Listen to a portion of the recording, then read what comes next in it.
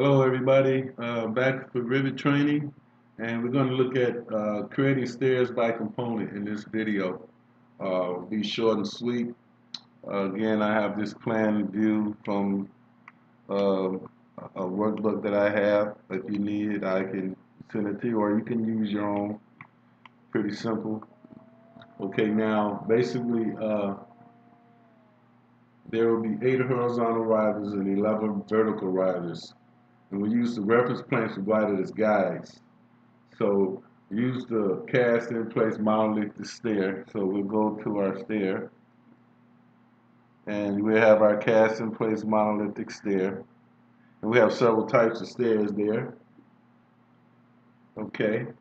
And then we'll set our base level to level 1. Our top level will be level 2. And our tread depth will be, let's see, we'll set our tread depth to 1 foot.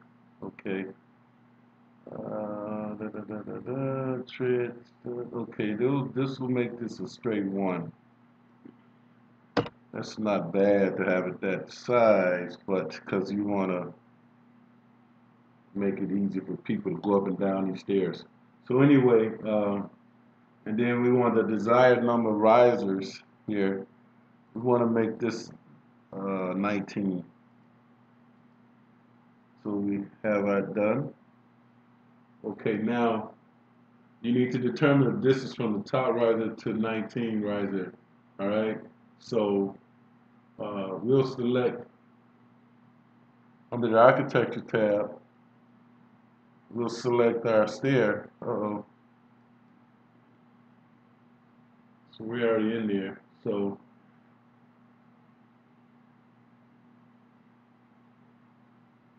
we got the place. Yep, that's the stair we want. Our base level is 1. Our base offset is 0, 0. We're at level 2, and okay, so all of our settings are set. So now we want to go into our dimensions, and all these are okay. So then we want to go, we should be in our stair. Let me see if I can go back here for you guys. Okay, there we want to be there. So we want to select our run, and then we'll select our straight. Okay, so we have run and straight already enabled, as we can see, and it's just simply it's from this point here. We want to select the point from there to here. Nope, sorry, I want to undo that. I want to start this at grid 6. So I want to start this here to this point.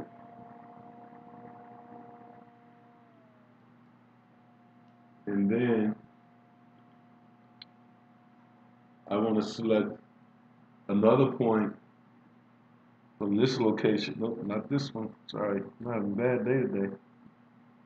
From this point right here and up.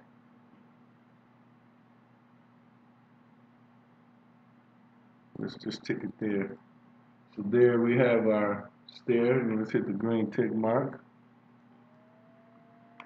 And there's our stair. So basically the most important thing is to get the settings right. Now let's go and verify the dimensions. Let's see, go ahead and annotate dimension.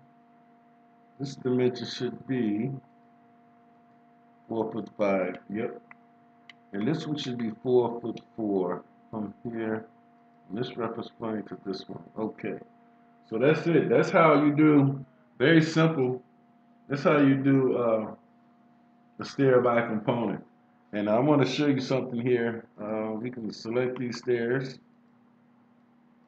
as we did before, and you got all these different type of stairs. You got the precast, cast in place, and assembled stair.